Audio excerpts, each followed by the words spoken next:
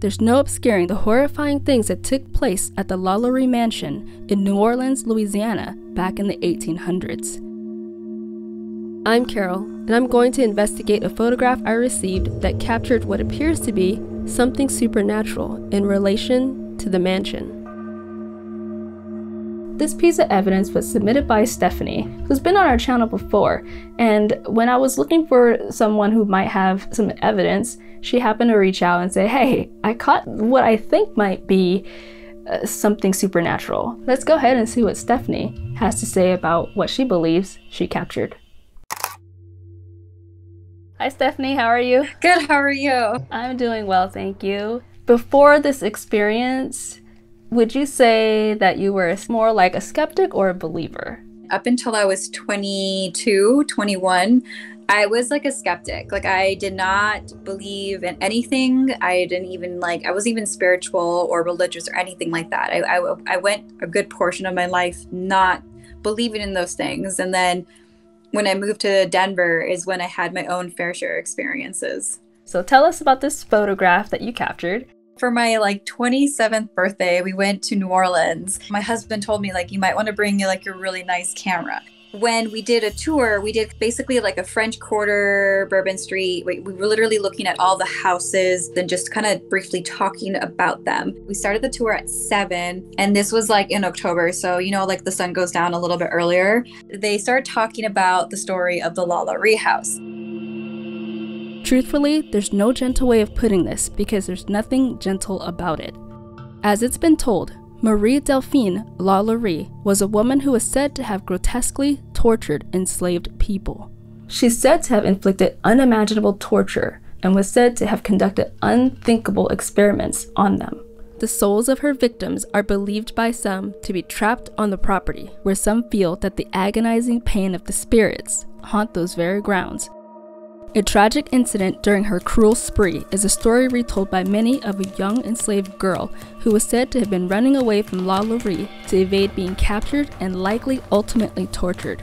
The young girl fell to her death from the roof during the chase. So I took a picture of that spot, and ironically, right where they were telling the story. We were told no one was staying there, but there it was. There was a picture of what seemed like a face, and I can't help to think that could be the spirit of this little girl. I mean, I don't know. It just looks like a really small face. It just weirded me out. I think it's a spirit for sure. Could it be possible that what we're looking at in this photograph might be the spirit of the young girl who fell from the roof while running away from Lalaurie? So I accidentally had zoomed in on one of the images. It was actually a different image. So I got to that picture. And when I zoomed in, I was like, wait, is that a speck? Is that my lens? So I wanted to make sure that it wasn't my lens, might have had a scratch or something on it. It wasn't a dust. So I started zooming in on all of the images. And that was the one picture that had that weird face on it. And I'm like, no way. So part of me is okay, if I had a scratch, or there was a speck on my lens, it would have shown up in other images.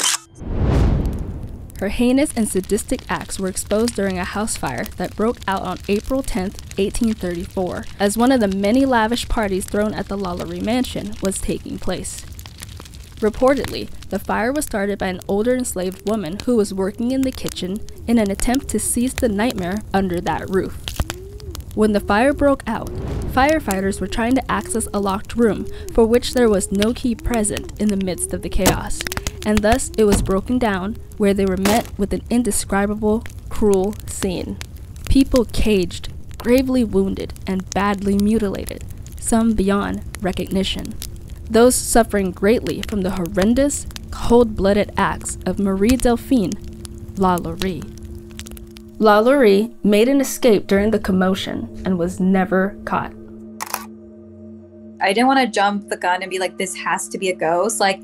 I really wanted to look at it from a lens of also practicing healthy skepticism. So I messaged my friend who's a photographer, and they're really good with settings and lighting and all of that stuff. I brought in my psychic friend who also practices healthy skepticism, and they didn't know it was a Lalaurie house. So after all of the things that they were picking up, I feel some really sad, really dark energy from this. I don't know what it is. And I said, okay, I took a picture of the Lalaurie house. This is one of the windows from that house. And they're like, damn, okay. You say the light sources are on the corners and across the street. It seems as though the illumination of most of this building might have been coming from your flash, right? Yes. So there isn't really like a direct light from what I remember, not directly in front of it. It's not like a bright white light. It was more orange. And so I would say it's more dim. And I would say like that building is taller than most of the buildings in that area. So here we are in New Orleans, Louisiana. Thanks, Google. Here's the Lalaurie mansion here. And across the street from it is this brick building. And it seems to be shorter, as Steffany mentioned. Everything else around it also seems to be pretty short. And there's the window that Steffany photographed, these two windows here, where she's captured what she believes is the ghost of the young girl. And here's this lamp she mentioned, that there were street lamps on each corner. There and there, nothing directly in front of the Lalaurie mansion itself, or at least where she was photographing. Okay, so now we know her location, and everything else is much shorter. And if there's anything that would be reflecting that, it would have to probably come from this region here. And the only thing I could think that could possibly have created it might be this thing here. It seems to be somewhat directly across from it. Feels like the proximity between them is close enough to possibly have created some type of reflection off of her camera flash. It's not to say that she didn't capture anything, but that there is this piece of metal that could have bounced that light. It's quite a dull piece of metal, but it obviously could still reflect some kind of light.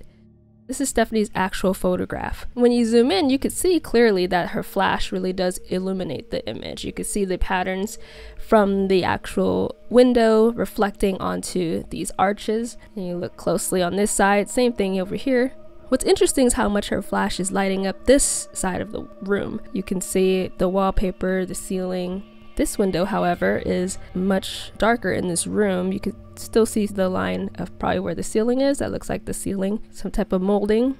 There's a little light bouncing off this curtain here, some type of shiny material, but you can certainly tell that it has texture, the piece of fabric naturally hanging in the window. And then we get to this. It's like, what is this? The color of it too is kind of interesting, because if it was a reflection of the pipe across the street, I would imagine that it might be a little bit more bright and not necessarily a warmer sepia tone. And if it were the pair to that curtain, I'm not sure it would be resting right in the middle of the window, and that we'd only see just that much of it and not the rest of it. Before she even told me what I was looking at, I immediately saw this eye, this little thing here that looks like an eye. This looks like a forehead, a cheek. The more you zoom in, the more you kind of start to see there's some kind of shape here. You know, it's not just a little blemish, and it almost feels like it's peeking out from this little slot, almost as if it's looking right into her camera. Could it maybe be a doll in the window? What do you think? Obviously, this is something that a Photoshop guru could easily pull off and manipulate and make it look authentic. However, she said she did not doctor it, she didn't Photoshop it, she didn't do anything to it, and says that it's straight from her camera, the way she shot it. The other conflicting thing is that there are some accounts of the story where the little girl fell from the top floor as opposed to the roof. But that's not to say that there isn't something else haunting this room. It may not be the spirit that we think it is. It could be another spirit altogether. Do you see it?